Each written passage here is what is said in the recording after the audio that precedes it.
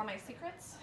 So this is my wife, Heather, and currently she is making blankets for the Christmas season. And she's setting up right now the fleece on top of the Minky, and she's going to start pinning. This is her usual day. She'll just have something like The Office on there in the background. She's got her sewing machine. She's ready, and there's no messing around. Very serious. Heather, how long have you been sewing? I am 42. I have been sewing since, I guess I can say 12, but it was probably 8.